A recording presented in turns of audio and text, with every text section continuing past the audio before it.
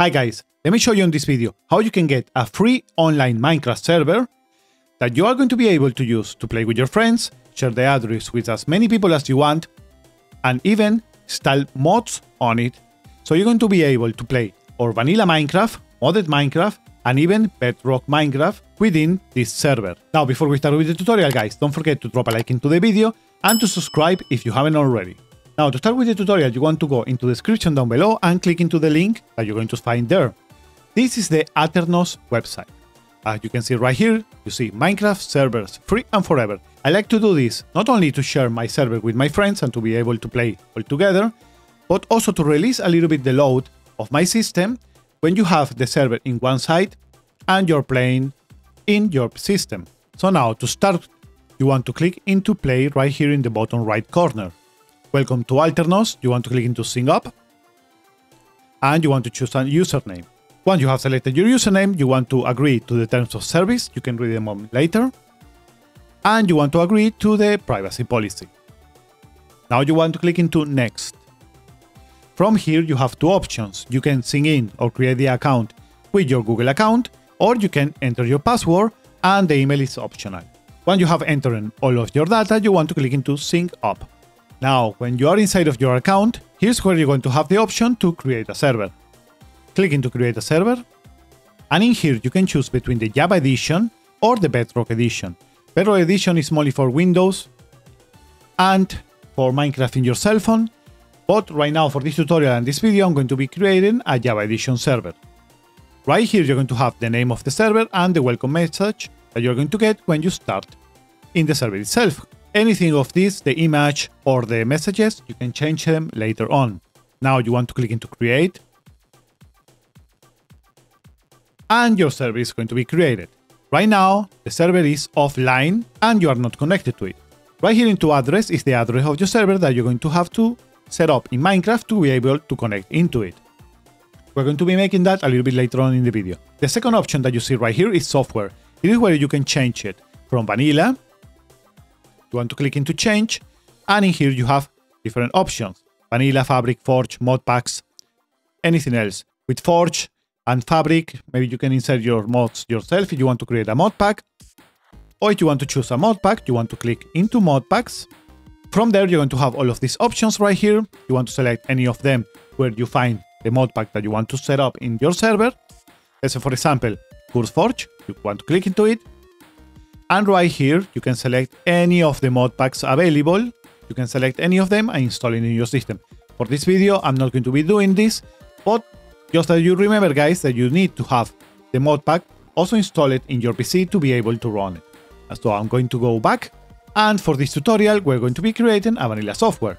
Right here is the Minecraft version. You can change this as well and select the version that you want to play and create your server. When you are done setting everything up, you want to click into Start.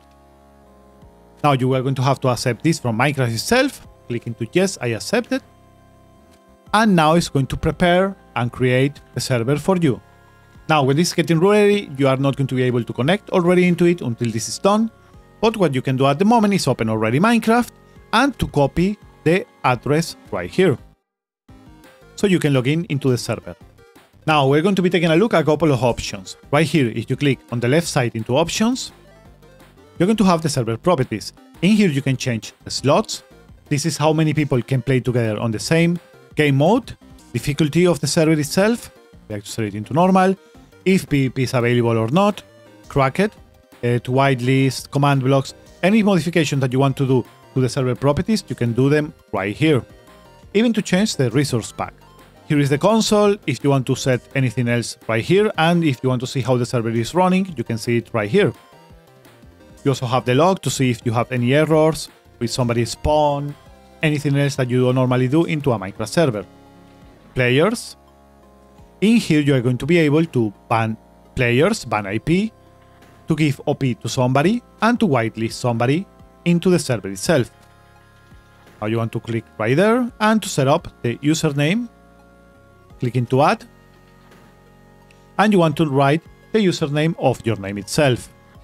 So you are going to be able to connect to the server. If not, it's not going to let you. So you want to write it right here and click into Add. Now, if you have this problem right here, it's because the server is not completely online, so you have to wait a couple of minutes until this is done.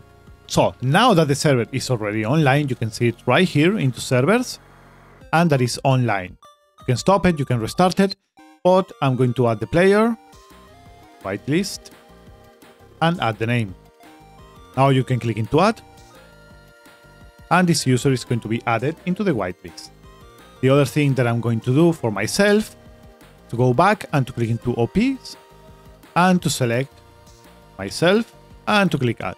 Now you want to open Minecraft, you want to select Minecraft Java Edition, select the latest release because it's the one that you have installed into your server. If you have another one, you will have to change it right here, and click into play. Now when Minecraft is open, what you want to do is to go into multiplayer. You want to click into proceed right here. If Windows open this right here, you want to select, and that Minecraft is going to be able to pass the firewall. Click into allow access. And now you want to click into add server. In here you want to add the name of the server that you wish for and the server address.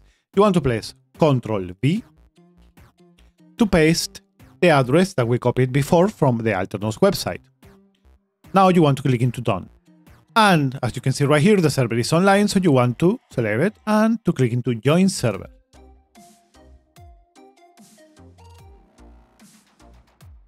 And now you can see, I am playing right now in my server inside of Minecraft.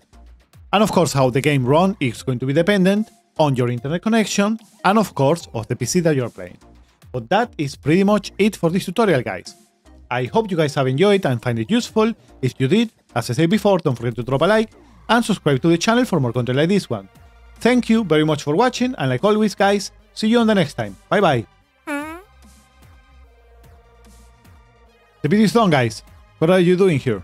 Thank you for watching the video until the end. Maybe if you are interested and you're an active member of the channel, I'm going to be creating, probably in the future, a Minecraft server when we could play together. What do you guys think about that? So if you're interested, just let me know in the comments down below and click that join button to join the membership of the channel. Now, guys, goodbye. See you guys on the next time. Bye bye.